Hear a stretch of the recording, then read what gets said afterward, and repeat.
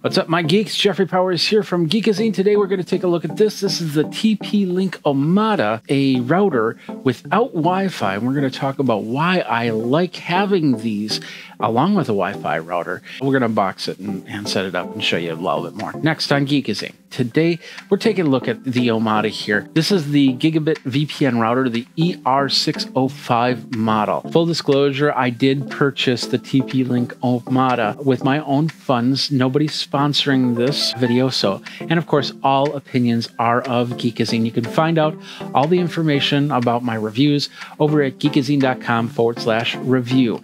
If you'd like your product to be reviewed, all you have to do is contact me and we can set up a time to take a look at the product.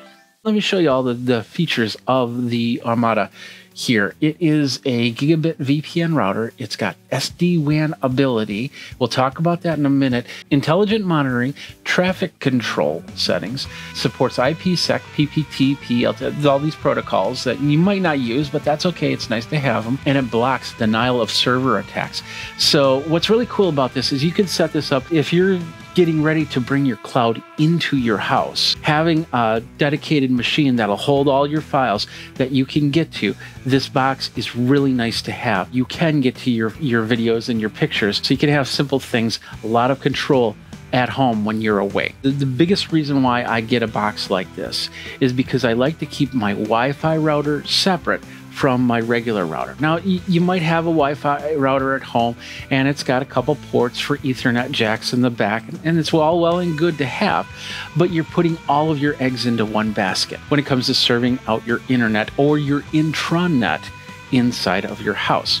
I'll explain for a second here. You have different types of connections. You have Ethernet connected devices, and then you have Wi-Fi connected devices. You put them all into one device, then everybody's talking to that one device, going back and forth and saying, I need this, I need this. That could really overwhelm your router. So if the kids are playing Xbox, if you're watching movies at 4K, if somebody else is surfing on the computer, personal assistants are trying to do things, AI is coming into play, so a lot of data is coming back and forth. To have it come in and out of one box technically makes the box the bottleneck. Now with Wi-Fi 6, Wi-Fi 7, we're getting better devices that can handle more instructions, more devices. But you'll want to do some sort of separation simply because of the fact that a router is there to route. Maybe you have it setting up IP addresses through what's called DHCP. So you don't even think about how it connects up. You just plug it in and it's connected. Maybe you have it where you have one computer in your house talking to another computer in your house. In all reality, once it's got that IP address, it doesn't need the router at all. It just needs a simple point-to-point to get through there. That's why I usually like to have a switch in between, so that switch can handle those two computers talking, but the router's going, I really don't care about that conversation, so I'm going to watch for stuff that I do need to focus on. And that's where something like this comes in. Plus the fact that this is what's called an SD-WAN device, which means that, let's say you have more than one company that can offer you internet. If you have two internet connections that come into your home, then if one of them goes down for some reason, the other one stays up and you can continue to work. If you do business at home, which I do, you can bring in two internet lines, set them up, and then you can have one that's dedicated for your work and one that's dedicated for the families playing Xbox games, watching movies, or anything like that. And then if one of those internet connections goes down for a minute, a day, or whatever, the second internet connection will stay active. And then you could take all that information, you could say, okay, if Netflix can't go through that internet connection, move it over to here for the time being until this one comes back up. On the same token, if you're doing a lot of business stuff like on live streaming, you could say live streams go through this internet and all that Netflix stuff goes through this internet. And if that internet goes down, Netflix can't come over here. And my most crucial stuff goes through this internet. And if this internet goes down, then they come over to here. But if that internet goes down, it can't come back. You get the idea? The sky's the limit to have that fail-safe. It's really nice. Plus, this is what a lot of businesses use in remote locations. So they have one WAN that's connected to the internet and one that actually is dedicated as a VPN connection to another local office. You can safely transfer back and forth files, folders, programs, whatever on that side. And then your internet for your regular web surfing. Let's just get into this right here.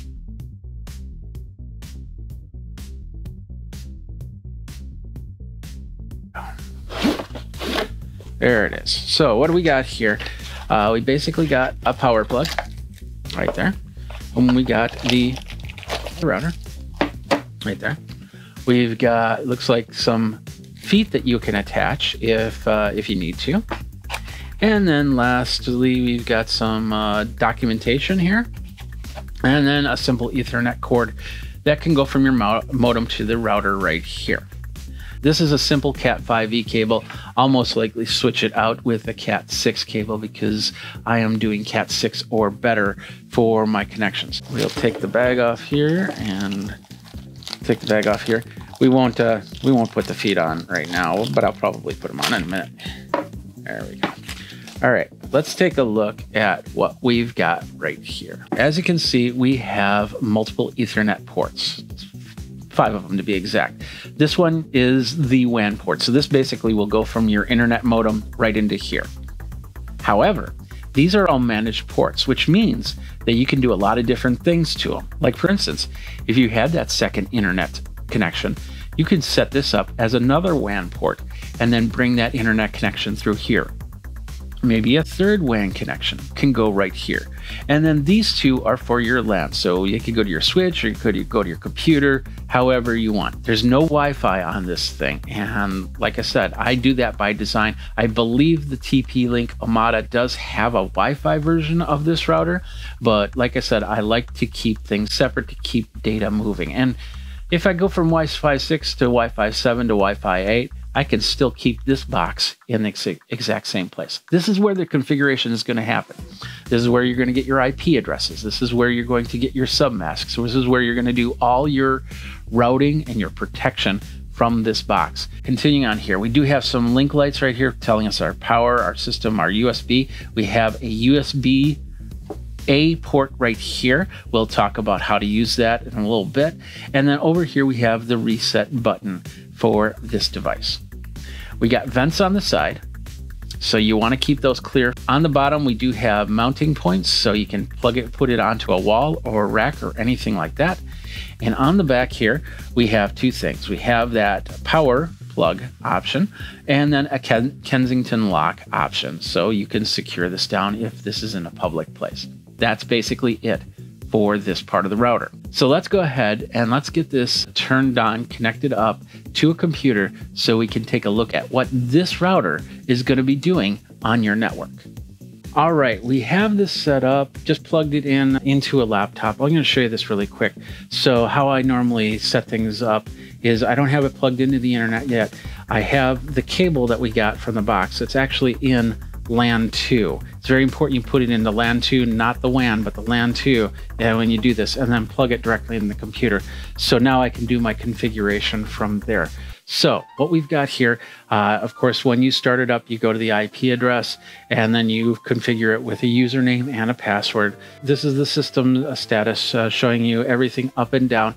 If you have multiple WANs, you'll see interface name of WAN, WAN 1, WAN 2, right there with all the information. We've got the traffic statistics. That's going to tell us where the bandwidth's coming in, where it's going out from there. Quick setup is what you can do to reset up your network. Let's go to the network. We have the WAN. If you have these this checkboxes, another WAN and another WAN, you'll actually have multiple tabs here to do your configuration. And of course, configuration is through that tab right there. Whether it's a dynamic IP, usually internet modems give you a dynamic IP. The LAN area is also going to be fairly straightforward. As you can see, there's one computer connected up to it, and that's this machine right here. You have your DHCP client list, which once again, we see our client, and then we have address reservation. Now, right now I have this set, so this one computer, it gets .100. If another computer connects up to this network, it can never have 100. I can delete it very easy through the delete option right there, go back to the client list and save it. IPTV, most people don't need to worry about that, but you do have that option if you're bridging or if you're, however you're setting up your network. MAC addresses, this is for the device. You can change out your MAC address if you have competing MAC addresses out there.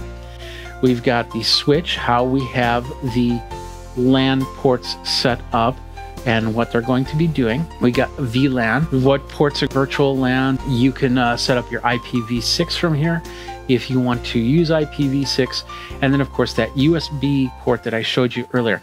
Keep in mind, that's a tethering port, it is not storage. So I don't think you can plug in a USB drive and use that to transfer files over. Let's go over to the preferences. We got the IP group where you can set up different IP addresses. Some computers can be on this network, some can be on this network. You can separate your business versus your home stuff, for example, and you can set that up there.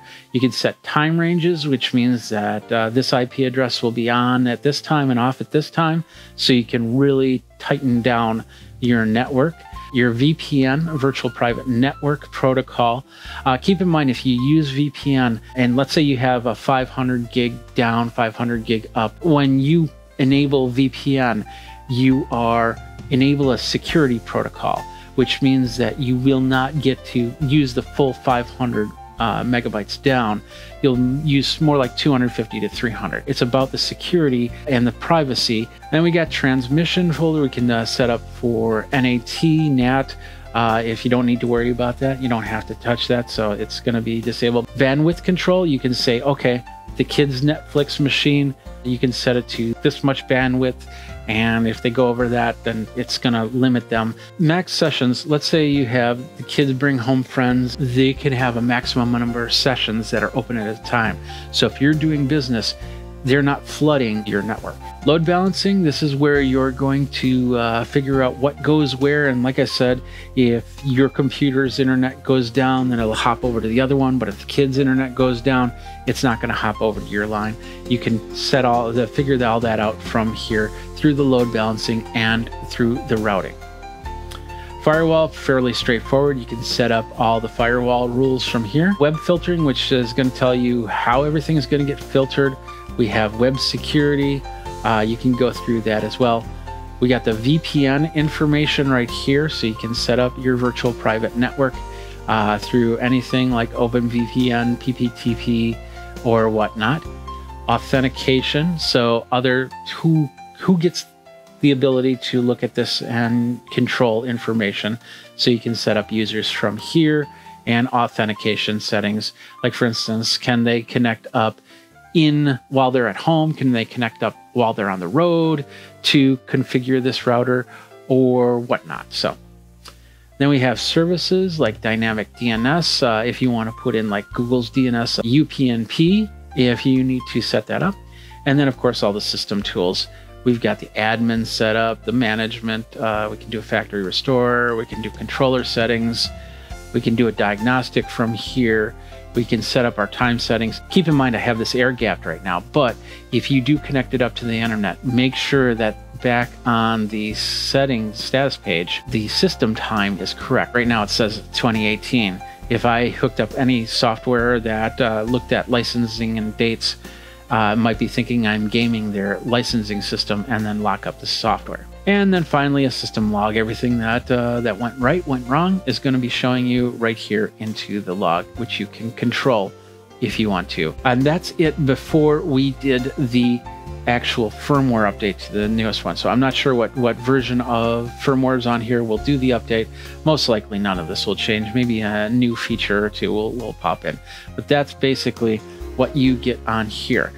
Now, once again, what you really get is security. If you've got a home-based business and you've got family that wants to watch movies and play games, and you're getting another internet connection to put in for a fail-safe, using a device like this is going to help you so much in getting your information sorted out, so when you're doing work, the kids' video watching, the games, or anything like that is not getting affected to what you're doing. And that's the best part, because like I said, most people have multiple options for internet nowadays. And you can actually bring in two forms of internet connection into the house. If you're doing work from home, this thing has what's called, well, with the second LAN, you can set up what's called an MLPS, which then securely connects up to your company. And so you can work securely to the company's servers. Anyway, a lot more on here. I know we went through a quick 5,000 foot view, but the best part about this is I set this up. My modem goes in here, can have a couple LANs go out, but I usually put one out to the switch, one out to my wireless router, and then I let this do the one thing that it needs to do, and that, well, two things basically: assign IP addresses and protect the bad stuff from getting in through the internet. So that's the TP-Link Omada series, the ER605 unit. There's a lot other devices that can come with this. You can get a whole system, which include repeaters and routers and switches that you can add to this Omada system. You can check that out over at TP-Link. But for now, Jeffrey Powers here from Geekazine. Thanks a lot for watching. Go ahead and like, subscribe over at youtube.com/Geekazine. Hit the bell notification so those YouTubers get their wings. Until next time, you guys geek out and surf the web safely.